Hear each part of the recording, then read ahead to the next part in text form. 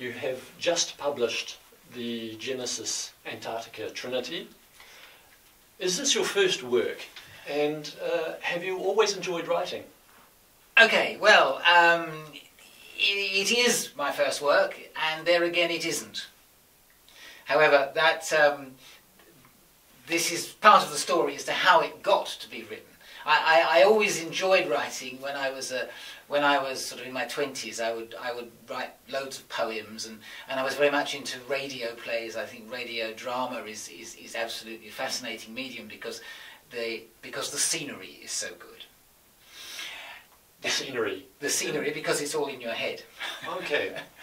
and so yes, I have always had a great love of words. Right, so how did you come to write the Xandonatis books? Right, well now the Xandonatis books, it's quite a long story actually in that. It's because, as I said, I started off writing poems and things, and various sorts of pieces, but then I went through a phase of painting.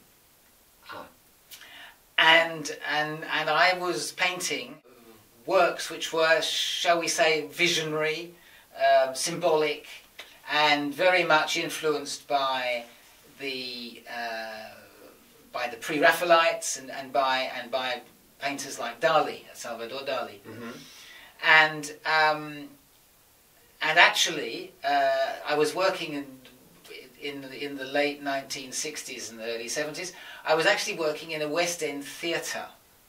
Ah, intriguing. How did you manage to get into the theatre? Well, it was a friend of mine. I'd actually started off in advertising, and but then because of my writing, I wrote a play and I sent it off to a regional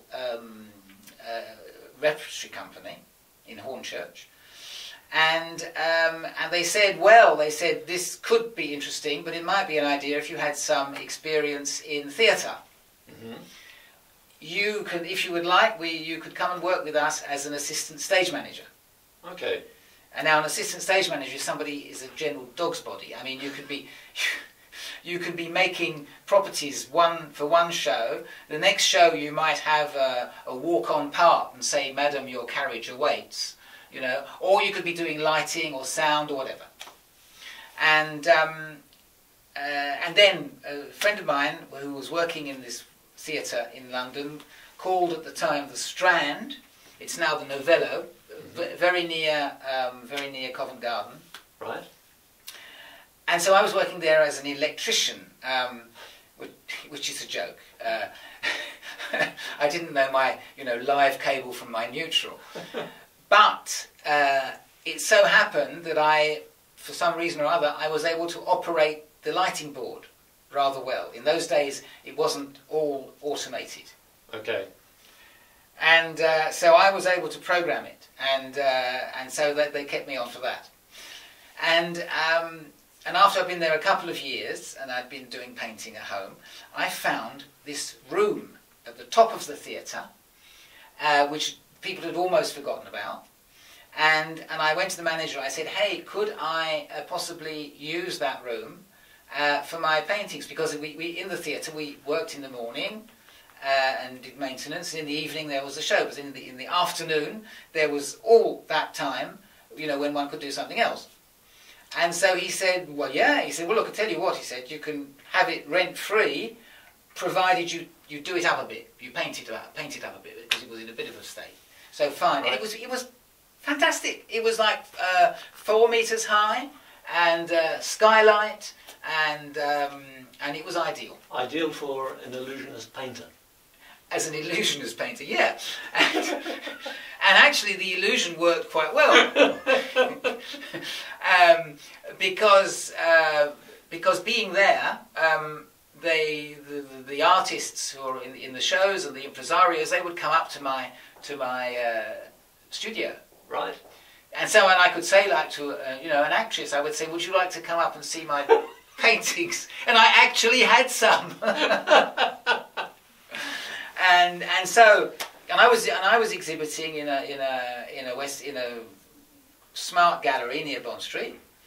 And then one day I happened to go to a gallery in near St Paul's Cathedral, where there was a painter exhibiting his work. His name was Johfra Bosschart. He was Dutch, and the kind of work he did was something which really, really sort of touched my soul. And he was one of the he and his wife were two of the founder members of a movement called the META-REALISTs. Mm-hmm. And he had the technique, both of them had the technique of Salvador Dali, or the Dutch masters. Okay. Except that what they did was not sort of random. It was highly symbolic, and everything meant something. And I was completely smitten by this. And did you actually meet them? Yeah, it so happened, I don't believe in chance, by the way, but anyway, it so happened that when I went into the gallery, they were there. In fact, I bought a signed print. You know, I couldn't afford the paintings, but I could afford a signed print. And so I met them, and I told them that I was also a painter, and it turned out that they were staying at the Waldorf Astoria, which was like maybe, I don't know, 25 yards from where my studio was. Coincidence? Coincidence. So they came up and they saw, and immediately Johfra came into the studio. He said, "Oh, what a wonderful light!"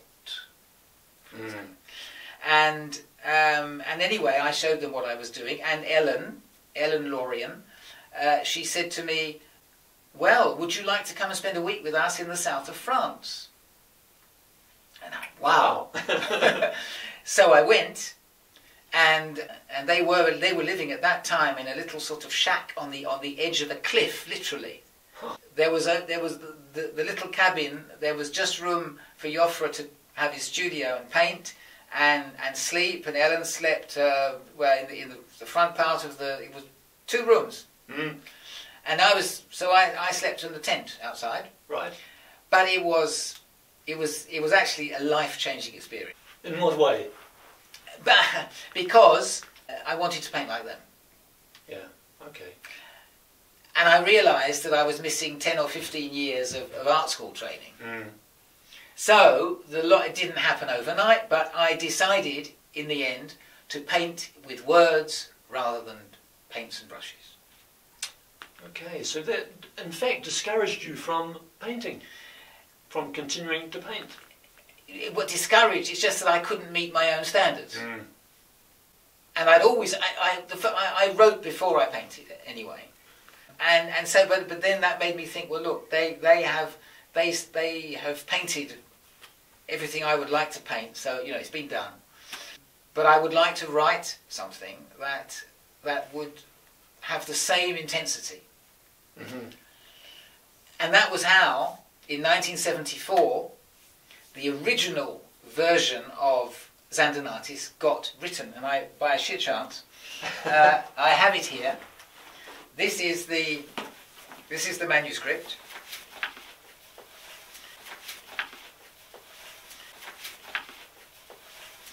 which at the time was all written using a typewriter. So when you wanted to change a word, you had to retype the entire page. No word processing in those days. No. And so this was a long story based on the discovery of a series of urns underneath the Antarctic ice. These were discovered in 1962, and among the documents contained in the urns was this epic poem called the Song of Gorin, and this was the foundation for this entire saga. So can you tell us a little more about the Song of Gorin? Indeed, the Song of Gorin is an epic quest, and it is a quest that like Johfra's painting and like the kind of painting I've been doing is full of archetypes, and all these archetypes come together to create a story of their own. and which people can interpret as they want. So the Song of Gordon tells the story of somebody who wakes up in the middle of what we discover is the Paradise Garden, without knowing anything about himself except his name, which is Gordon. And so he has no recollection of life before that? No, absolutely nothing. Completely clean slate. Okay. And so the Song of Gordon is the saga is how he discovers his purpose, and how he turns out to have a very crucial role to play in the story of this known as Golden City, Xandernatis, and the people who had created it, those who lived there, and in fact the origins of humanity were laid down at this time, and he played a crucial role in making them what they were, and making us what we are. So these ancient manuscripts, these documents, were found under the ice? Yeah, by an expedition that left from Wilkes Base in Antarctica in 1962, and they first of all went to the abandoned Russian base of Vostok, which in recent years, by the way, is where they have found an underwater lake, very deep under the ice. But they had a secret agenda, and that was to go on towards the Hakon VII Plateau, because there had been fossils discovered there, fossils of trees, of leaves, and things which demonstrated that Antarctica at one time was in more temperate waters. Further north, I Further presume. north. Right. And so their secret agenda was to go and see if they could find anything more concrete. And did they? And they discovered these urns. The only thing was that it was by accident. They had loads of very expensive equipment with them, but it so happened, rather stupidly, one of their people was going out to find to get some snow to melt down for drinking water. And he fell through the ice, and he landed on a ledge which stopped him sort of plummeting into the abyss. And then they went down and investigated, and they found this series of urns, and there were about there were 22 or 23.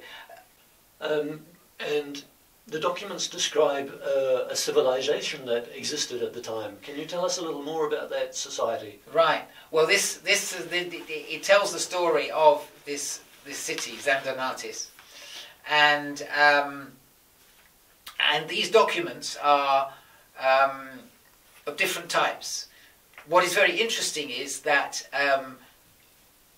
they're mainly, most of them are things like decrees, speeches made by kings, administrative documents and things like that. A lot of it was, in fact, they were pretty boring. But there were these two epic sagas. There was the Song of Gordon, the story that formed the basis of Xandernatis and now Genesis Antarctica, and there was also another one called the Song of the Heroes, which recounted some of the heroic quests and events that went on. And curiously, there were no documents that reflected in any way to religion of any kind. Which is, well, as far as I know, and as far as the experts that we've worked with know, it means it would be the only society of which we have any record which did not have any religion because they didn't need any religion. So does that mean they were atheists? No, they weren't atheists, but they didn't need to seek for God, or a god, or at least a god, but I mean the laws by which the world or the universe was operated, they had a great understanding of them inherently. Mm-hmm. And so they didn't need to placate any gods when things were going bad. And what really is the crucial point of all this is that they were not afraid of death. Why is that? Because they had total recall of all their previous existences. You mean they believed in reincarnation? They didn't believe in it, actually. They knew it to be a fact of life. Ah. And so this meant that they when they started getting old, you know, they realised it was time to, well, you know, to trade in the body, to trade in the aging body for a new one. And they were invariably having festivals or celebrations because they would remember.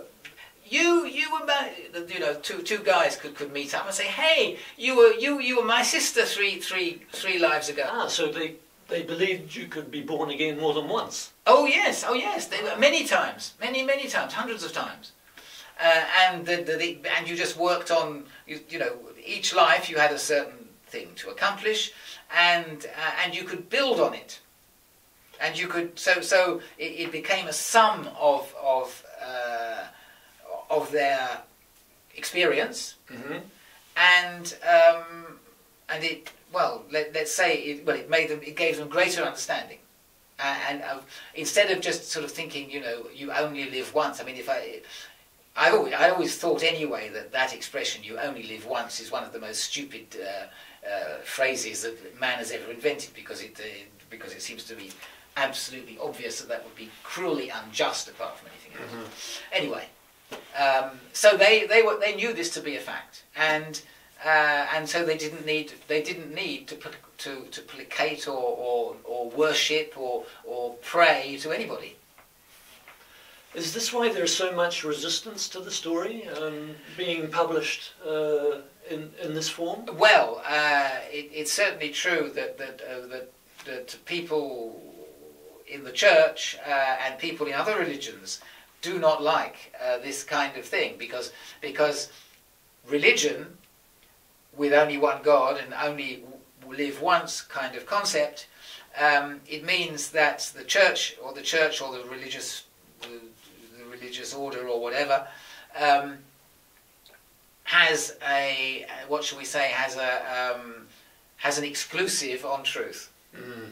And if you don't do what I tell you to do, you'll go to the hot place. So you'd better do as you're told.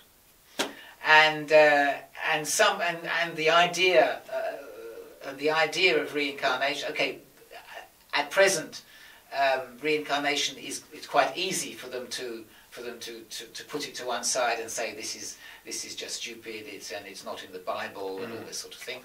Apart from the fact that there are several mentions of it in the Bible, anyway.